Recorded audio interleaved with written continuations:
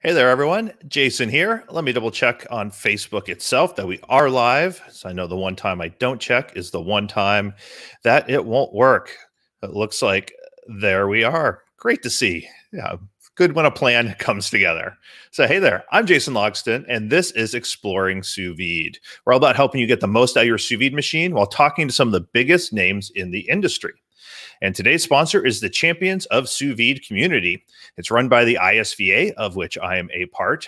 And there's two levels to the Champions of Sous Vide. There's the free side, which contains more than 100 recipes from our showcases, our conferences, and contributed by our members. And then you can also get a discount on the annual Sous Vide Summit, which is coming up in August, and any paid courses we run, as well as access to special demos and interviews we are involved in, such as the Global International Sous Vide panel that we ran for International Sous Vide Day. There's a special invite to members of the community. And then we have a VIP section, which is only $5 a month. And in addition, you'll get access to all of the videos from all the showcases and conferences. It's up to more than 30 hours of sous vide video content from names like Meathead, Chef James Briccione, Chef AJ Schaller, and dozens more, including today's guest. You can check out all that at the isva.net/champions. And remember, all these episodes are available as a podcast on your favorite podcast players, or you can join us live every Thursday when we record these episodes. You can ask the guest questions, talk to the other cooks in the comments, and even see our smiling faces. So join us Thursdays at afmez.com/show. So on to the show. Sous vide is often equated with high-end, gourmet, or scientific cooking, but that is mainly because it got its start in high-end restaurants and mass-produced food. And while sous vide does belong in Michelin star kitchens, some of its greatest strengths are for the home cook. And today's guest is the perfect person to show us why. She is the food blogger behind The Duck's Oven and the author of Everyday Sous Vide, It's All French to Me. She was born and raised in Portland, Oregon, and has been food blogging for over 10 years. She spends most of her free time in the kitchen, and cooking became her stress outlet in college and remains that today. Instead of using it to tune out the pressure of schoolwork and a part-time job, it now serves as her way to unwind after work and her favorite creative outlet. I can't wait to learn from today's guest, Chelsea Cole, cookbook author and blogger at A Duck's Oven. Chelsea, welcome to Exploring Sous Vide. Thank you for having me. I'm so excited to be on. It's great having you back here. And we got a lot of people joining us in the comments. If you're joining in, say hello. We have Darren Wilson from Firewater Cooking. Got Saeed Ahmed from Katy, Texas. Kevin Liddell. How's it going, Kev? Nice to see you. Mike Lashardy, Richard Jensen from Dallas, Fort Worth. Lisa Keys. Thank you, Lisa. It's one of my favorite shirts. I'm pretty sure my wife bought it for me, which is why it looks decent on me. We got Michael Bailey, a bunch of people joining us. So if you're in the comments, say hi, let us know you're there, say hi to Chelsea, and put down any questions you have. I'll be sure to pass them along. So Chelsea, you are a repeat guest. You have been on this show before. You've been on my other podcast for food bloggers. So I'm going to dispense with the normal icebreaker question because you've already answered it for me. So instead, I'm going to ask, what is it like around your kitchen in the mornings? Ooh, in the mornings. Okay, that's a really good question. So lately, I've been making sure to actually clean the kitchen after dinner before bed. I have been doing that too for like a week. It's so much better. Yes, it for some reason it's like a blockage for me. But when I do it, it's really good. And so then assuming I've done that, morning is unloading the dishwasher while I drink coffee. I am one of the weirdos who I have a timed coffee machine, so I set that every night before bed. So when I wake up, it is done because that is very helpful for me. Unload the dishwasher, get things tidy. And then we usually don't eat till late. I might have a small snack if I'm going to work out in the morning. But my husband doesn't usually eat until 10:30. And then I usually eat at 9:30 or so. So it's pretty quiet until mid-morning. And then sous vide bites. Nice. My wife's coffee timer is me, that whenever I am up, I'm always up before her, so she always has coffee freshly made when she wakes up. That's so nice. I've normally gone through half a pot by that time, so it's not completely selfless on my side, but yep, I feel you on that. I actually my husband wakes up later than me, and usually I'll bring him coffee to wake him up. So nice. What's your favorite egg bites flavor? Okay, so lately, I've been taking weightlifting more seriously. We kind of outfitted our home gym. So I've been doing, which a lot of people might like balk at this, but I'm doing like half egg white and then half egg. And then I usually add, lately I've been adding cottage cheese and sour cream, and I use a blender just to kind of get the cottage cheese chunks a little smaller. And turkey bacon and goat cheese is kind of my jam lately. But I also really like to do like lox and cream cheese variation. So just like little chunks of cream cheese and smoked salmon, super good. Nice. Yeah, the first time I made it, I just like did a light kind of whisking stir together, and that was it. And I was like, oh, this is like an egg omelet with chunks of cream cheese in it. It was. Yep, that was, I've just like resorted to the blender, which can mean like some weird textural things if I don't let it settle down long enough, but it's still the easiest. I like back-to-back guests that have been doing weightlifting more. We had Lloyd Capiccio on last weekend, and he's used to be a competitive power lifter. Oh my gosh. Yeah. I've got my dumbbells at home, and that's about it. So we were discussing how many of the commenters at one time could Lloyd actually bench press, and it was 2 or 3 depending on who they were. That's people like that. Like my husband is like a thin person, but he can bench press more than his body weight, and I'm like, it's just like so rude. I'll work towards that eventually, but no.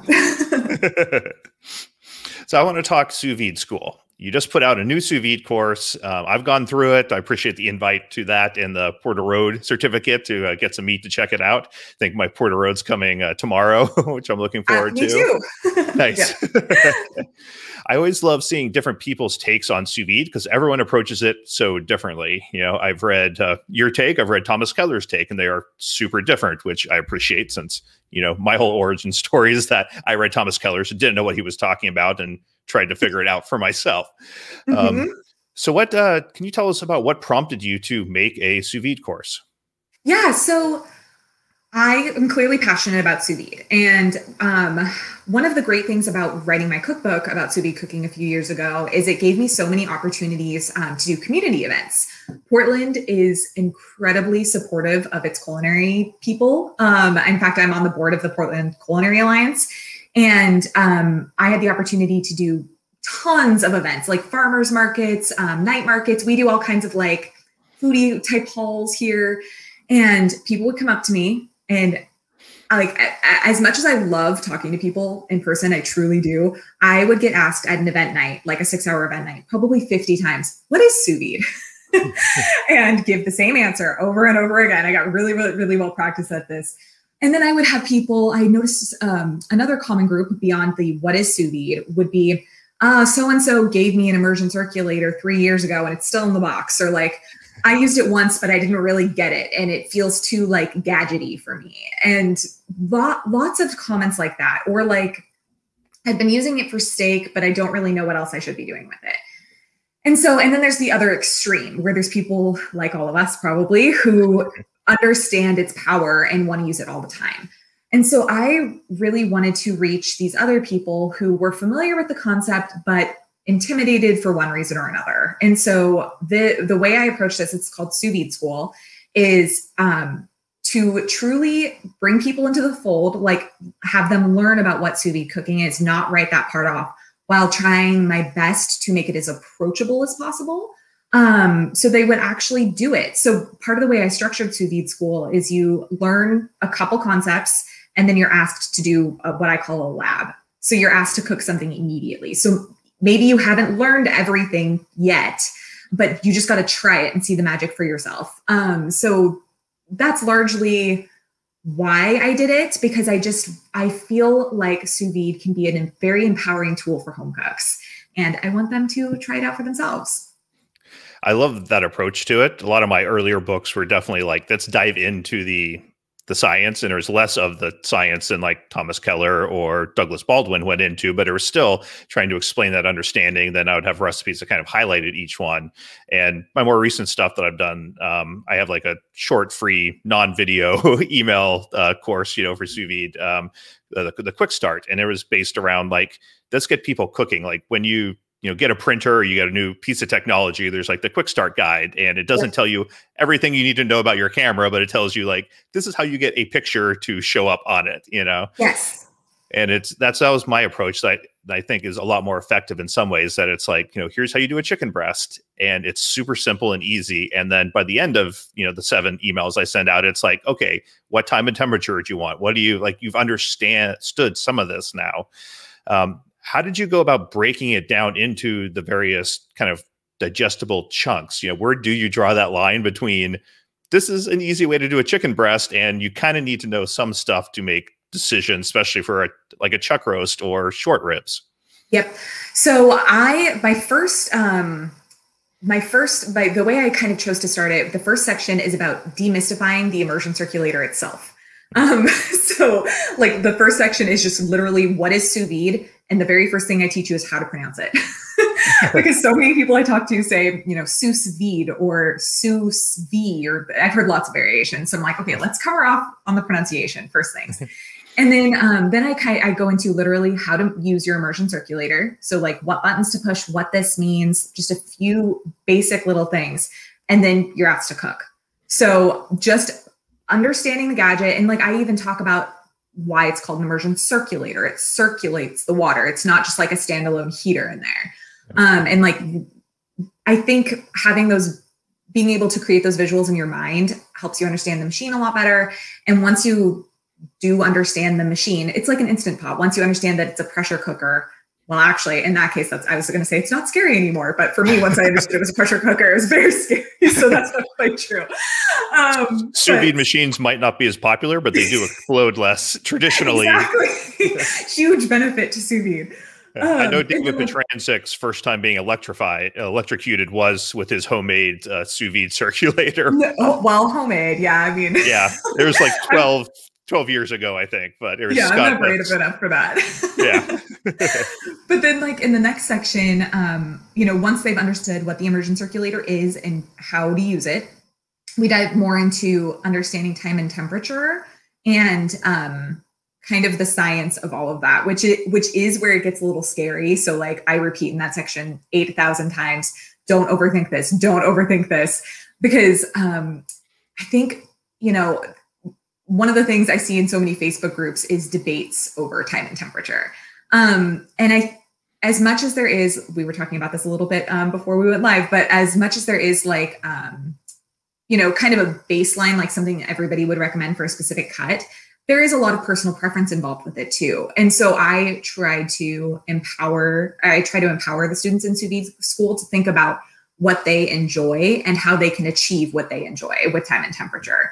And so just really, it's more about empowerment with understanding the science rather than like, making it scary. Like I try to think of it as like a high school science class almost. And then again, they're asked to do another lab and then et cetera. And so the first 3 sections are a lot about knowledge building.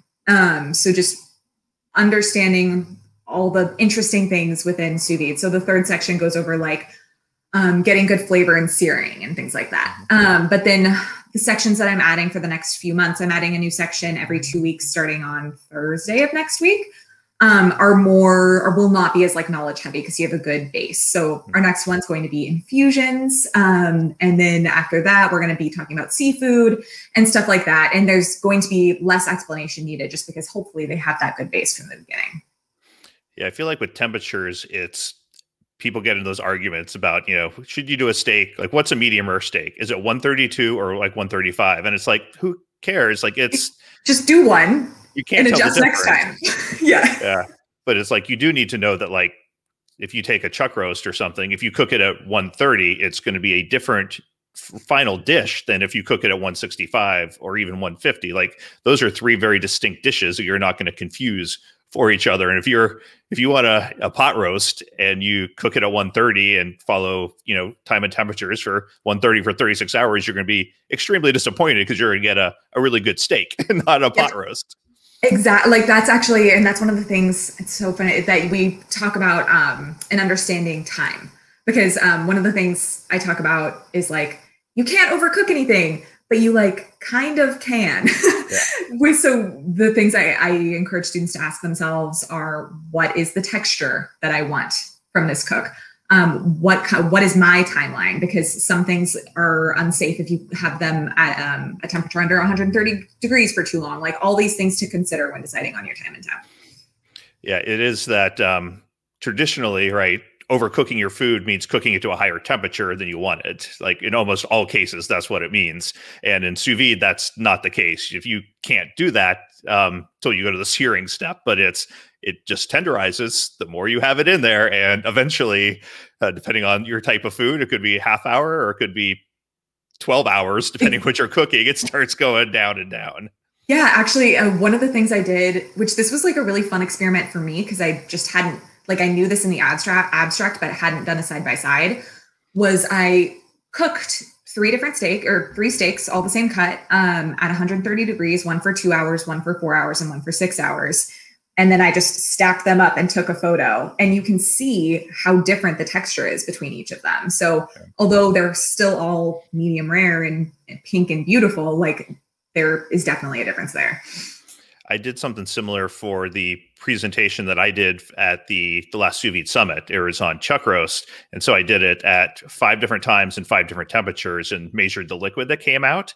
And it is like the 1 hour, the 2 hour, and the 4 hour, like most of the liquid loss happens during that time. And then you lose maybe 30% more over the next 36 hours of cooking. Like it all happens right away. And then the temperature is huge differences in the amount of moisture loss, and definitely the structure of the meat. Like I put slices, and the one's like, oh, it looks like a peak slice of steak, and the other one's just like separate individual parts of meat that is like scrunched together. It is fascinating to see. Oh, that's so cool. That is so interesting to me that the majority of that liquid loss happened in that one time frame, and then after that, it kind of levels out. I think that's really interesting.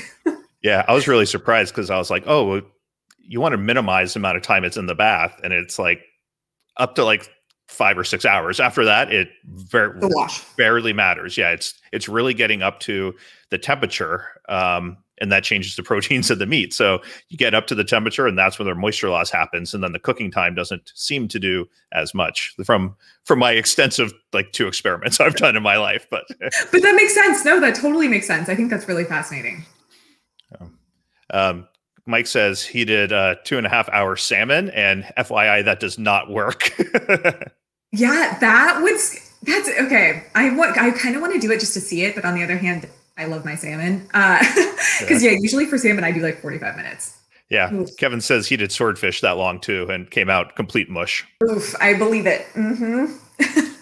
My rule of thumb is always like you have like 30 to 50% variance, kind of, that if it's, salmon that you're generally going to cook for 40 minutes, and you have like another 20 minutes you can kind of add on without too much of a noticeable loss in quality. And if it's a chuck roast you're going 36 hours, you have maybe another 10 to 18 hours before it really, is too soft. That was actually one of the concepts I had the most trouble explaining, because what I ended up doing is I created this like table that was like time ranges for different types of food. And it's so hard to communicate this, because it's like some things have a time range of 1 hour to 2 hours, and some things have a time range of 1 hour to 4 hours. And just, thinking about what you have more wiggle room for is a difficult thing to explain, and something that just gets intuitive with practice, unfortunately. Yeah. I always try to break it down into, there's like tender foods that you would feel comfortable throwing on a grill, and those you just need to heat through. And then there's things that you need to tenderize, and those are things you would not generally just throw on a grill. And that's like barbecued foods or roast. And those are the ones that like the heating time doesn't matter. It's the length of time, and, to tenderize stuff. Yeah, totally. How's the response been to your class so far? Really good. Like one of the things about being like a creator of things is you think you have a good idea, like you're pretty sure there's demand for it, and then you make it and see what happens, which is like very stressful. It is terrifying. Oh my gosh. It's just like, please like this, please. I worked on it really hard. But there's over 30 students in there now, and gotten great feedback. Right now, what we're I'm trying to decide if a community is something we pair with this or not, because I'm not really interested in a Facebook group necessarily. There's tons of sous vide Facebook groups already, but potentially might be interested in something more intimate, like a Slack channel. And so that's something I survey incoming students about. And we'll see if that's like the next iteration of this. But one thing that I did to make this more approachable, which I got a lot of feedback on, was the price. So I initially sold for a week. All it costs to join sous vide school is $19. And that's not recurring. That's just one time $19. I add new content regularly. It's a pretty good deal. And then after a week, I bumped it up to 27.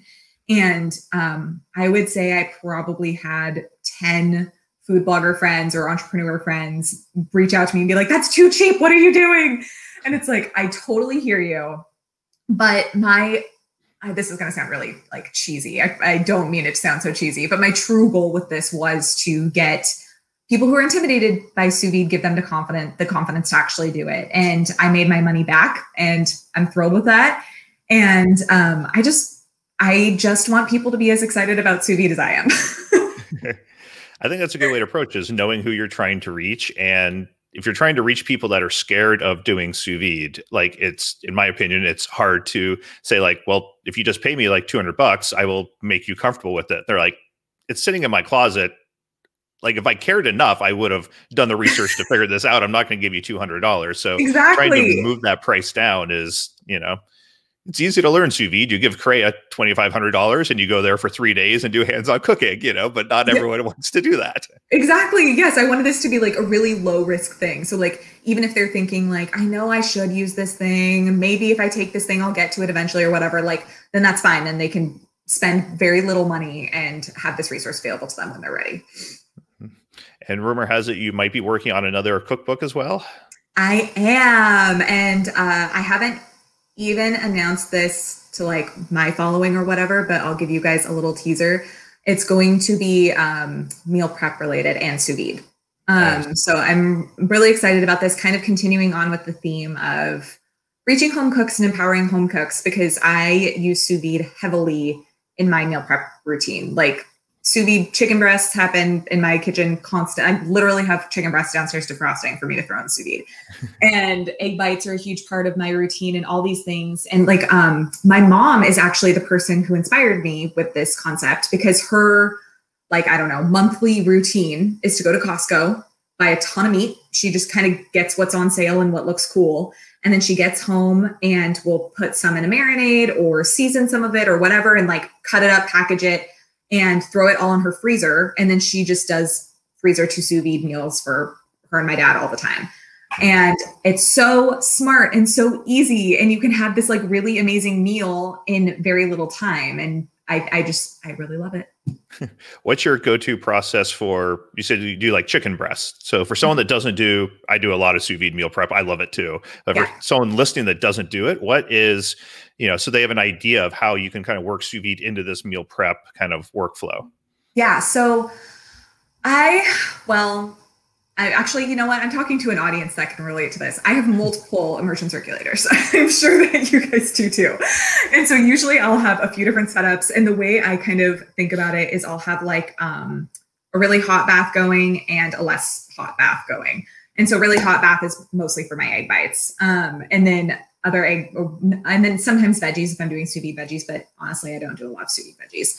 And then the other one, I will do sous vide chicken breasts and sous vide chicken thighs, even a whole sous vide chicken, and essentially par cook. So chicken breasts, well, in the case of chicken breasts, I'll cook them, take them out. I usually don't even bother searing, because usually if I'm doing sous vide chicken breasts, it's like to throw into fried rice or pasta or whatever. And I dice them up and put them in a container. And then that's like literally ready for me to go to make super easy lunches throughout the week. And I can repurpose leftover rice or leftover black beans or whatever from our dinners. And then for something like sous vide chicken thighs, though, one thing I love to do is bone in, skin on, essentially par cook them with sous vide. And then throughout the week, if I want an easy dinner, all I have to do is like remove them from the fridge a half hour or so before we want to eat and sear them. And then it's done.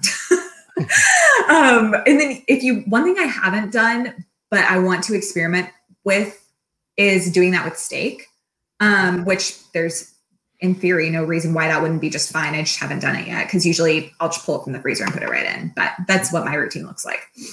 One of the things that I really like is coming from like a home cook background with no culinary training, and then having gone through the sous vide as much as I have, and then taken things like the CREA course and kind of learning the restaurant stuff. I love seeing the overlap that a lot of times in home cooks, we think like, well, how do you reheat it in the circulator? How do you, redo this stuff? And in CREA, they teach you like, if you have already cooked something for restaurant service, you chill it down, and then like maybe you just reheat it under the salamander. You just reheat it on the stove, and you already know that it's perfectly cooked to the final temperature you want.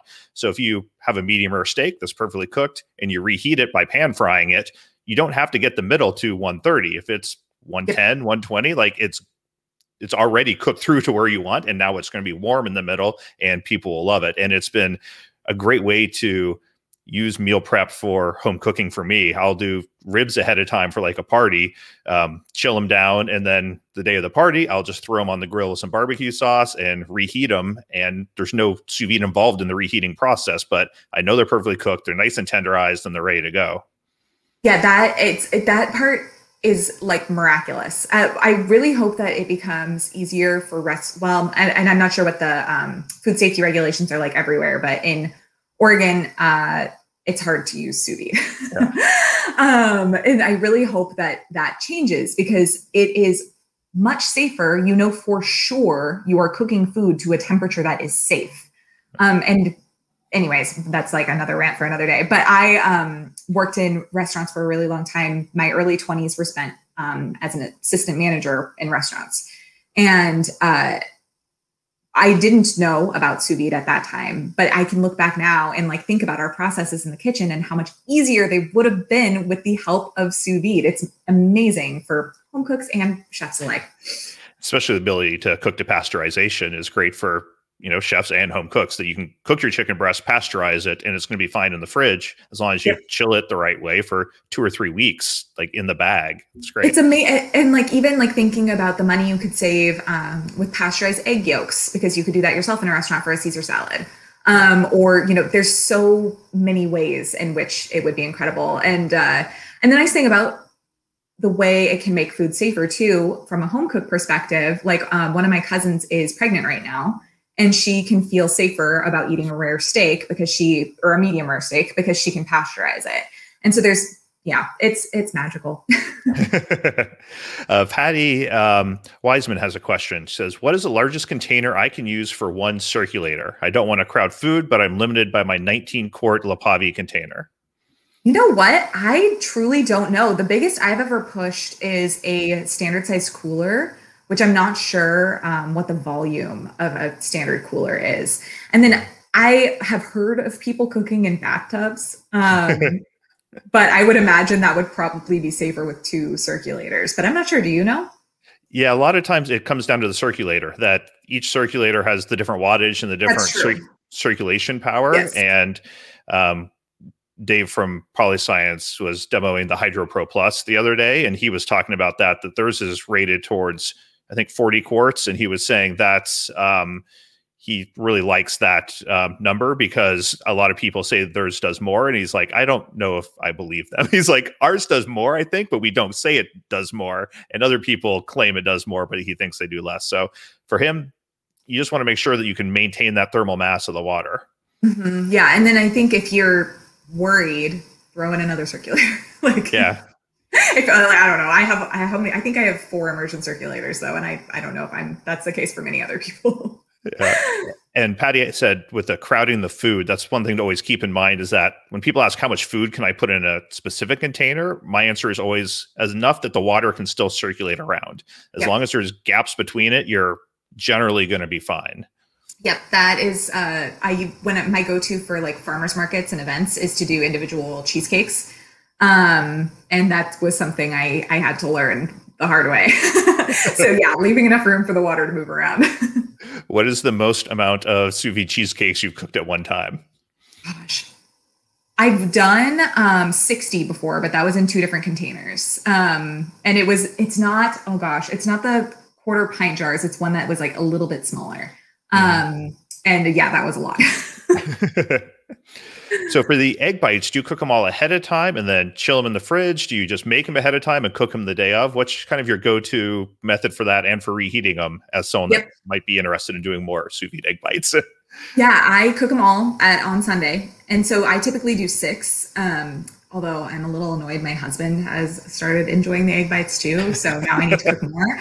But I cook them all at once and then I let them cool on the counter for like 20 minutes and then pop them in the fridge. And then to reheat them, I just reheat them in the microwave. So take the lid off.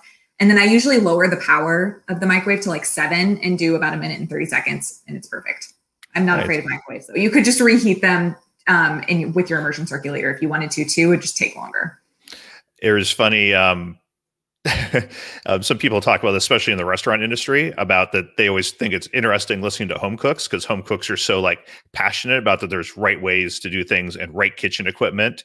And they're like, we don't get into a lot of those nuances in the restaurants. And one of those is microwaves. AJ Schaller was on and she's like, and to people that say you can't reheat in the microwave, you should come by John Toller's kitchen that they just did like the entire menu for. And it's like half their things are reheated using the microwave. They're pre-cooked sous vide. They're reheated using the microwave. And she's like, it's amazing quality. So if you don't think you can microwave food, then you don't know what you're doing in the kitchen.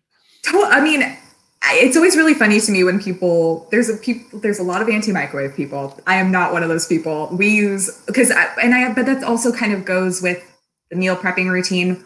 It's only my husband and I, we don't have kids. We love leftovers. So I typically cook big dinners with the intention that for lunches all week, we'll be having leftovers or for the next night's meal or whatever.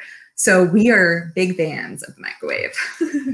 I always think that it's like, there's different things you're trying to accomplish at different meals. And if I'm trying to maximize the quality of the meal that I'm putting out, I'm probably not going to use a microwave for most things. But if I'm trying to eat lunch so I can get back to work, and I don't want to spend an extra 10 minutes or 5 minutes, then the microwave is perfect for me. And it's going to be fine. Yes. And one thing I've actually loved. So my husband and I are high school sweethearts. And I started loving cooking in college. So which means I have a husband who can't cook anything because I've cooked for both of us for forever. But he like does cook with me in the kitchen and he'll like watch me cook dinner and all that stuff. And now he'll ask questions. He's been home because he's a teacher, but obviously he's not in school right now. And when he's like reheating a lunch, he's like, should I microwave this part, but like maybe do this part on the stove? And I'm like, yes, that is awesome. So it can be intuitive. Michael Goldman says 3 of my 5 kids went to the I of I Go Ducks. I think he means U of O. That's what like. I figured he was missing some letters there. I was like, I assume it's the U of O, but I was like, I didn't want to correct it. And you're like, no, the I of I is one of the like, I don't know, organizations and Oregon. Yes, go Ducks. Yeah, that's how my blog started. A Duck 7 is like a college mascot type. That's our college mascot, and I was and still am a major football fan. So yes, go Ducks. And Kevin Liddell says he worked in a station in a restaurant where all the service was finished in the microwave. That's so interesting. And it can get a bad rap. Like I have heard, which I don't know if this is actually true, that Olive Garden is like all the meals come pre-prepped from somewhere and it's all reheated in the microwave. But I don't know if that's true or not. Yeah, I feel like there's a lot of the new technologies get a bad rap because people misuse them. Or not misuse them, like I want to say microwave TV dinners are necessarily misusing, but they use it to churn out food that isn't of the highest quality. And it's but when a lot of good things you can do. Yeah. Mm-hmm. Totally. You get the same thing with pressure cookers and even like the old, braising isn't a good way to make food because my grandma used to braise for 20 hours and it was, a dry hunk of meat by the end. Yes, totally. Actually, that's one thing I've been, ranting out in my Instagram stories quite a bit lately is just not trying to force a method onto a food where it's not exactly appropriate. Like, yes, I love sous vide. Does that mean I'm going to sous vide? I'm trying to think of like a good example. Like this is very controversial. I don't want to like start a fight with anyone, but I am not sold on sous vide egg preparation, like for a poached egg or for hard-boiled eggs. Like, I think other methods are better. I do. And I'm going to stick to those methods until someone can convince me otherwise. I will not be the one convincing you because sous vide eggs are my nemesis. I cannot get them right. I can't figure them out. Every time I do them, it's just a disaster. Yeah. And I like have a very good method down for steaming eggs to get a hard or a soft boil. So I'm just going to keep doing that. Like, yeah. But yeah. And some foods, it depends what you're trying to do. Like I almost always pan fry shrimp because it's just easier that way. But if I'm doing like a shrimp cocktail, like I almost always sous vide it because you get that perfect, like very, very steamed, pure kind of flavor with no oil, no anything on it. Totally. I am 100% with you there. It just depends on what I'm looking for in the final result. I'll even do that. Well, I go back and forth on this with salmon because I'm good at cooking it and, in other methods. I'm well practiced enough. So if I don't have enough time or whatever, it's going to be fine. But sous vide is still my favorite for salmon. How do you use sous vide for salmon? What's your kind of go-to? Because there's a wide range of what you can do with salmon. Yeah, so I like to do it really, really rare, so I can finish it under the broiler usually. So I am lucky enough to have grown up with a fisherman and hunter for a father. Oh my gosh, I'm going to make people hate me, but I'm going to say this anyways, to the point where as a child, I would beg my mom to not serve salmon again. You disgust me. Because my dad would just catch so much. I'm like, Mom, salmon again? No.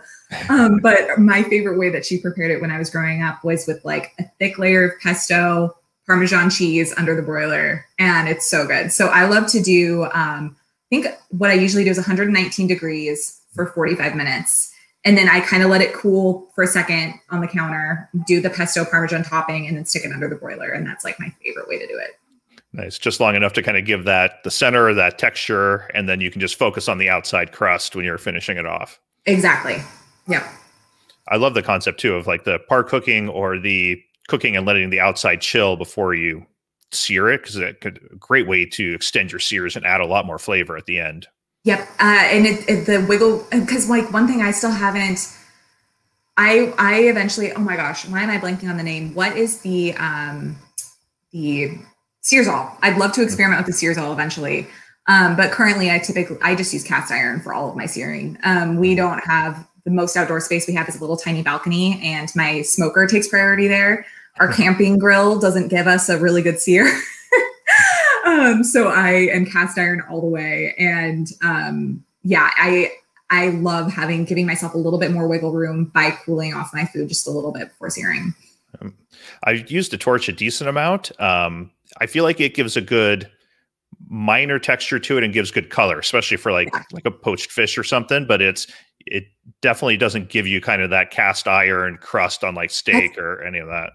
That's interesting to me because I've wondered that, because I mean, I have a culinary torch, which I've used to like give color when I'm doing a photo shoot or something like that. Yeah. And it changes the color, but it's not a great crusty sear, which I love. So, and I usually go all out. Like if I have enough forethought, I preheat my cast iron skillet in the oven.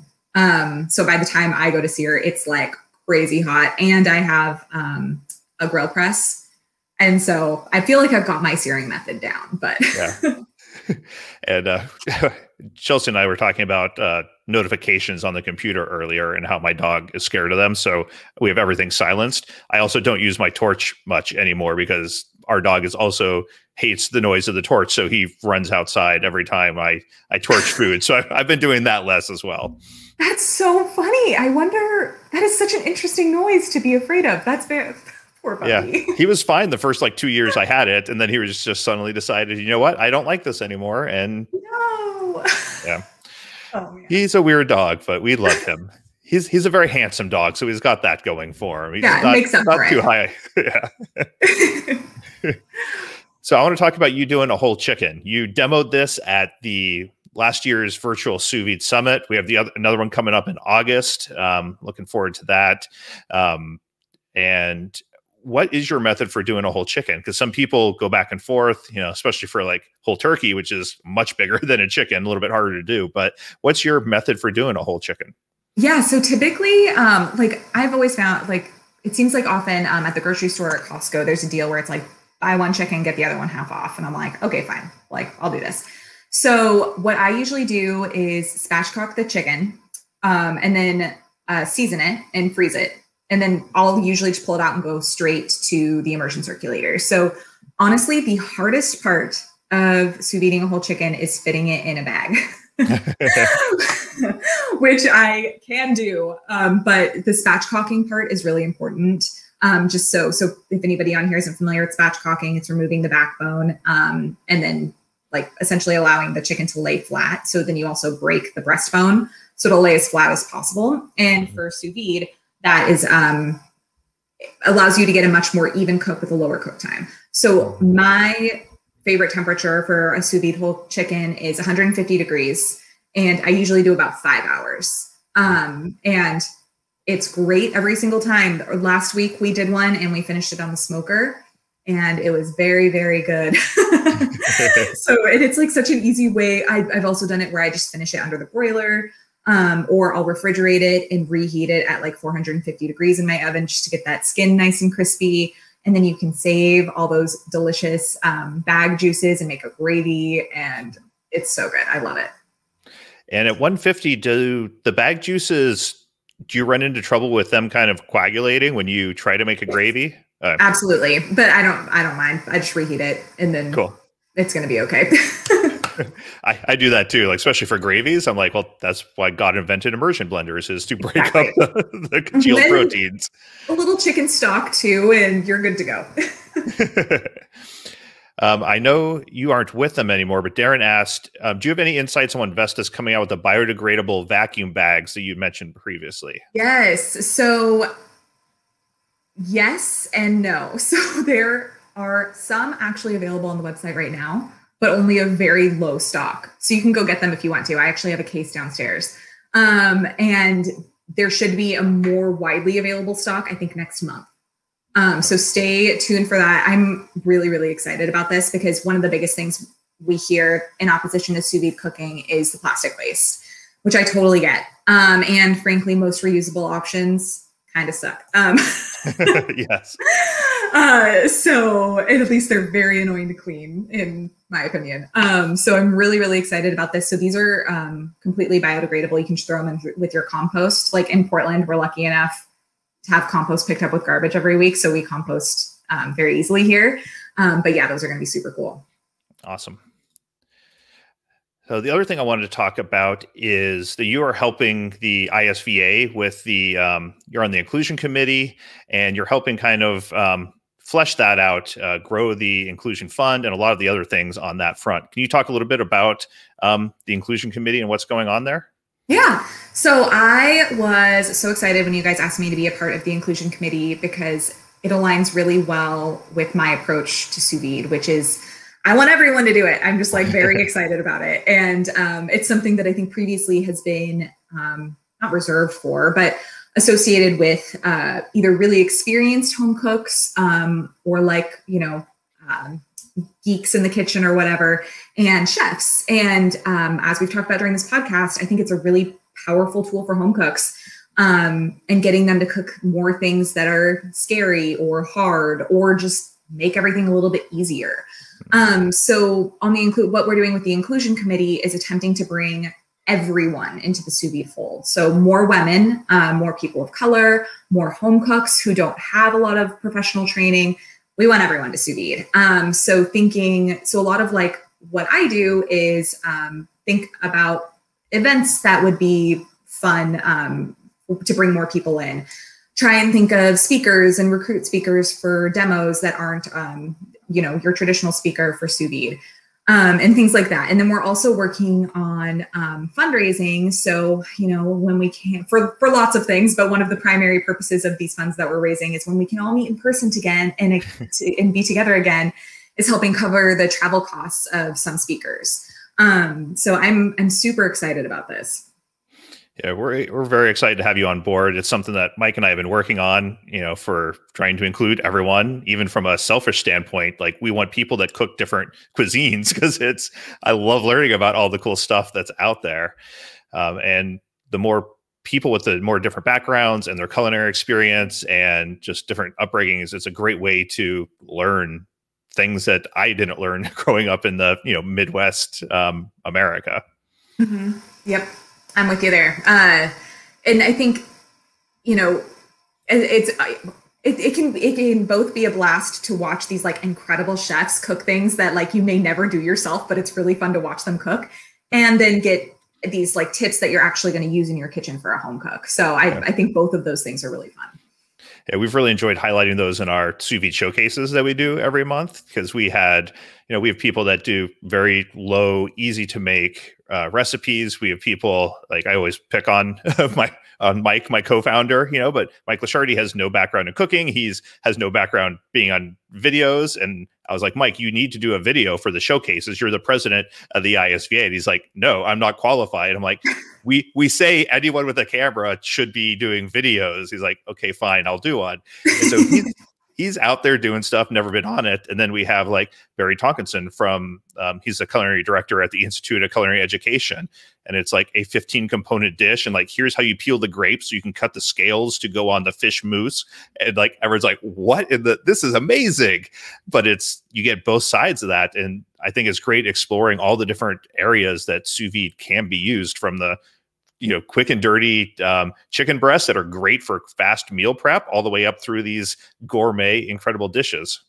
Yep, I am totally with you. It's been really fun to watch. And one of the funny things is too, and this should be said for anyone listening, is a lot of people get freaked out about doing a demo because it feels like this like big thing. But like you just said, if you've got a camera, you can do it. And it doesn't have to be super high production. We're just interested in learning how different people approach sous vide.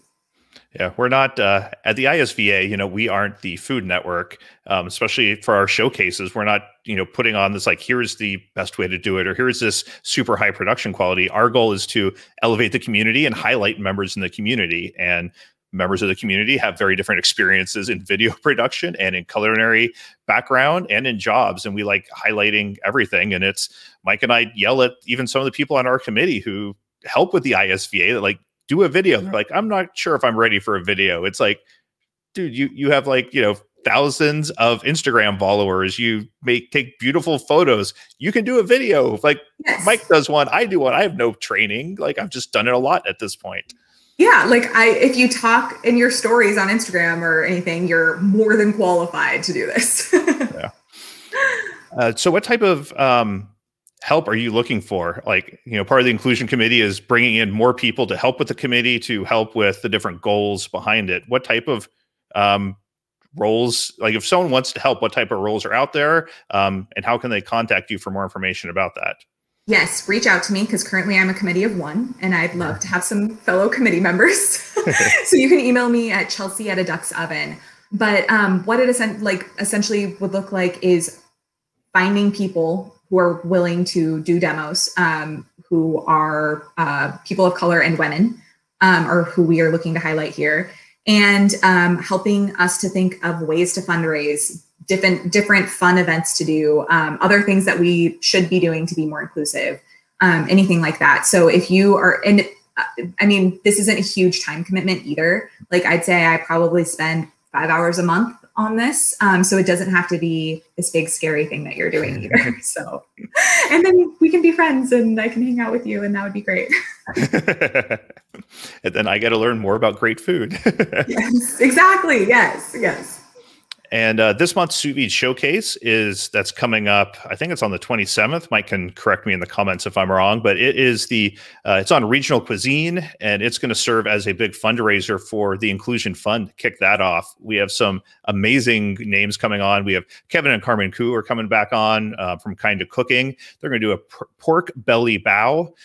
We have Jerome Amos from BFAM Cooking. He's doing a pulled pork with barbecue sauce. And we even have Simon Majumdar from the Food Network doing a sous vide Bengali chicken curry. So it should be an awesome time. You can sign up at the isva.net/world of flavor. And we're going to have another 5 to 7 speakers there doing some great demos. We're putting together, Chelsea's doing some great shirts for part of the fundraiser. I'm picking out mine already. And it should be a really good time learning some great food from different regions around the US and around the world. Yeah, I'm super excited. And I think you guys are going to love these t-shirts. That's all I'm saying. I know. I love them. They look great. And if you're intimidated and you're just trying to get started, sign up for Chelsea's Sous Vide School. You can find that at aduxoven.com/sous vide school. You can email Chelsea at chelsea@aduxoven.com, and you can follow her on Instagram and check out her amazing vivid photography at a Duck's Oven. Chelsea, thank you so much for coming on and sharing your expertise with us today. Yes, thank you so much for having me. It was a blast. It's always great talking through everything and seeing what all the really cool stuff you're up to. I love having you on the show. Thank you. And thanks so much to everyone in the comments and that's listening right now. Remember, you can join us live every Thursday when we record these episodes. You can ask the guest questions, talk to the other cooks in the comments, and even see our smiling faces. So join us Thursdays at afmeasy.com/show or search for Exploring Sous Vide on your favorite podcast platform. This has been Exploring Sous Vide, where we're all about helping you get the most out of your sous vide machine while talking to some of the biggest names in the industry. Till next time, I'm Jason Logston. See you all next Thursday.